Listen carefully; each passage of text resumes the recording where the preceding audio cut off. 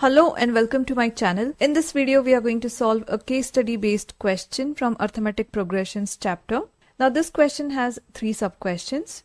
The first one is for 1 mark, the second sub-question is for 1 mark, and the third one is for 2 marks, and it has an OR question as well. That is, either you can attempt the first one or the second one. So let us start with the first question now. A school has decided to plant some endangered trees on 51st World Environment Day in the nearest park. They have decided to plant those trees in few concentric circular rows such that each succeeding row has 20 more trees than the previous one. The first circular row has 50 trees. Based on the above given information, answer the following questions. The first question is, how many trees will be planted in the 10th row? Now let us begin by understanding the question first. Now a school has decided to plant few trees on World Environment Day, and they have decided to plant the trees in a particular pattern. So here they have chosen the concentric circular pattern. That is, in the first circular row there are going to be 50 trees that are going to be planted, and the succeeding rows will have 20 more trees than the previous row. That means in the next row there are going to be 20 more trees. That is 50 plus 20, that is 70. In the third row it is going to be 70 plus 20, that is 90, and so on. Now the question is, we need to find out how many trees will be planted in the 10th row. So here let us first write down the sequence generated, starting with 50 trees, then 20 more trees added to the second row, so 70, 90, 110, and so on. Once we have generated this sequence, let us write down the first term of the sequence, the common difference, and so on. So here the first term of the sequence is 50. D represents the common difference. So the second term minus the first term, that is 70 minus 50, gives us 20. And since we have to find out the number of trees planted in the 10th row, N represents 10. Now here we are going to make use of nth term of an AP formula, which is AN is equal to A1 plus N minus 1 times D, where AN represents the number of trees to be planted in the 10th row. A1 is the first term of the sequence, N represents the nth row, and D represents the common difference. Now in the next step it is just substitution of the values. So in place of N we have written 10, so A10 is equal to A1 is 50 plus N is 10, so 10 minus 1 times common difference is 20. Now let us simplify this further. So 50 remains as it is, 10 minus 1 is 9 times 20. Now the next step is 50 plus 9 times 20 gives us 180. So A10 will be 50 plus 180, which is going to be 230 trees. So on the 10th row we are going to plant 230 trees. So we have written here, number of trees planted in the 10th row are 230. Now let us move on to the second sub-question. How many more trees will be planted in the 8th row than in the 5th row? So here we need to check how many more trees have been planted in the 8th row as compared to the 5th row. So let us consider the sequence again. So the sequence was 50, 70, 90 and 110. Now to solve this question, I am going to make use of 2 methods. Method 1 is just extend the sequence till the 8th row. So here the first row is 50, second row is 70, third row is 90, and so on till the 8th row. The 8th row is going to have 190 trees. That is, you are adding 20 trees successively for each row.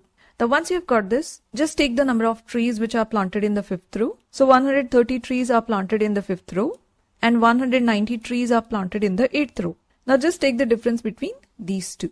So we have written here, on the 8th row we have 190 trees. On the 5th row we have 130 trees. So their difference is going to give us 60 more trees are being planted in the 8th row as compared to the 5th row. So this is method 1. Just simply extending the sequence and getting the difference.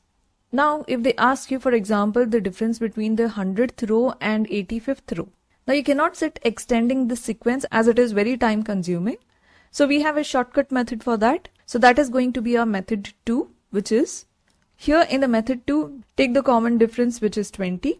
Take the value of the rows asked, that is n is equal to 5 and n is equal to 8. Now just take the difference between the rows which are mentioned. So 8 minus 5 and multiply it with the common difference. So 8 minus 5 is 3 and 3 times 20 gives you 60 trees. So if 100th row is asked and 85th row is asked, then you're going to do it as 100 minus 85 and then you are going to multiply it with the common difference. That will directly give you the answer. So for shorter sequences, you can use the method 1, and for longer sequences, you can use method 2. Now let us move on to the next sub-question. If 3,200 trees are to be planted in the park, then how many rows are required? Now here we have the total number of trees with us, that is 3,200. Now we have to find out how many rows we require. So here basically they have asked us to find out n given Sn, that is the total number of trees. So let us consider the sequence again first. So here the sequence was 50, 70, 90, 110 and so on. First term of the sequence is 50, common difference is 20. Sn, that is the total number of trees, is 3,200. We have to find out the number of rows, so it is going to be our n. Since total number of trees are given, we are going to make use of sum of first n terms of an AP formula. It is given as Sn is equal to n over 2 times 2a1 plus n minus 1 times d. Now let us substitute the values over here. So here substituting their values, in place of Sn we have written 3,200 is equal to n over 2 times 2 times a1 is 50 plus n minus 1 times common difference is 20. Now let us take 2 on the other side of the equal to sign. So it multiplies with 3,200 giving us 6,400 is equal to n times. Now 2 times 50 gives us 100.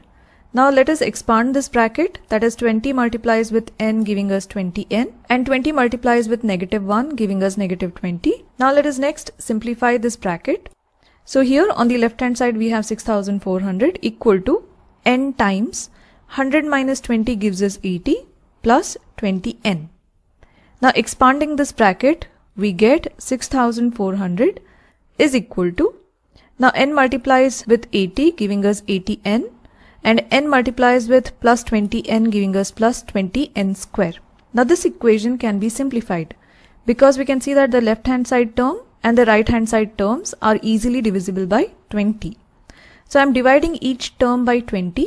So here 6,400 divided by 20, 80 over 20 and 20 over 20. So this equation simplifies as 320 is equal to 4n plus n square.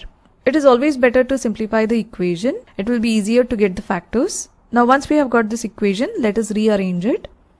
So n square plus 4n and plus 320 we are taking on the right hand side. So we get it as minus 320 equal to 0. Now we are going to factorize this equation. We have to find out the factors of minus 320, which when added or subtracted together gives us plus 4 and when multiplied together gives us minus 320. So the factors we are going to use here is plus 20 and minus 16. Because when you multiply these two you get minus 320 and when you add these two you get plus 4n. So we have split the middle term over here. So n square plus 20n minus 16n minus 320 equal to 0. Now let us group the terms. We are grouping them into two terms, that is first two terms together as group 1 and the next two terms together as group 2. Now in the first group n is a common term, so we have taken it outside the bracket and in the bracket remains n plus 20. Now from the second group minus 16 is a common factor, so we have taken it out and inside the bracket remains n plus 20 equal to 0. Now we get two factors, that is n plus 20 is one of the factors and n minus 16 is the second factor. So these both factors will be equal to 0. Now let us equate each factor equal to 0. So we have written here n plus 20 equal to 0 and n minus 16 equal to 0, or n will be equal to minus 20 taking this on the other side of equal to sign and n will be equal to 16. Now n represents the number of rows. It cannot be negative. So we have to discard n equal to minus 20 and the number of rows we require to plant 3,200 trees are 16 rows. So here we have written total number of rows needed to plant 3,200 trees are 16. Now let us move on to the next sub question. Now moving on to the OR question. If 3,200 trees are to be planted in the park, then how many trees are still left to be planted after the 11th row? So let us try to understand this question by writing an equation. So here there are total 3,200 trees that are to be planted. We need to find out how many trees are remaining to be planted after the 11th row. So here we have generated an equation to find out the number of trees left out. So here we have written total number of trees left to be planted will be equal to total number of trees that are to be planted, that is 3200, minus total number of trees already planted till the 11th row, that is S11. So basically we have to find out here S11. So here we are going to make use of the formula sum of first n terms of an AP, that is Sn is equal to n over 2 2a1 plus n minus 1 times d.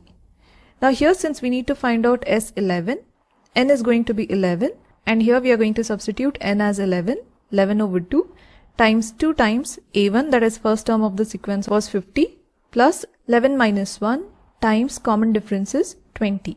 Now here we are going to simplify this bracket.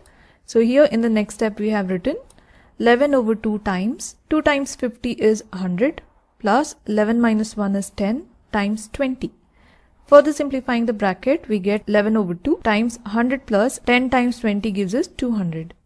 So here we get 11 over 2 times 100 plus 200 gives us 300, or 2 divides 300, that is 2 1 times is 2 and 2 150 times is 300. So here we get S11 as 11 times 150 or 1650. Now we have got the value of S11, which means 1650 trees have been planted till the 11th row.